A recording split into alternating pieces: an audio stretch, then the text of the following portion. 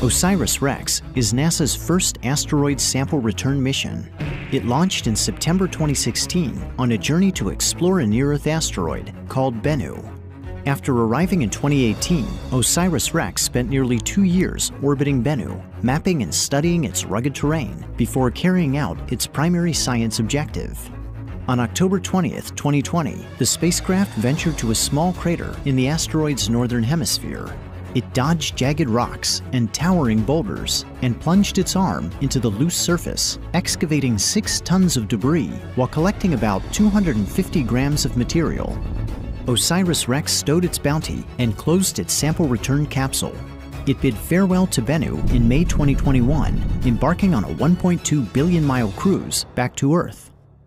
Now, 2 years and 4 months after leaving Bennu, OSIRIS-REx is closing in on the place where its journey began.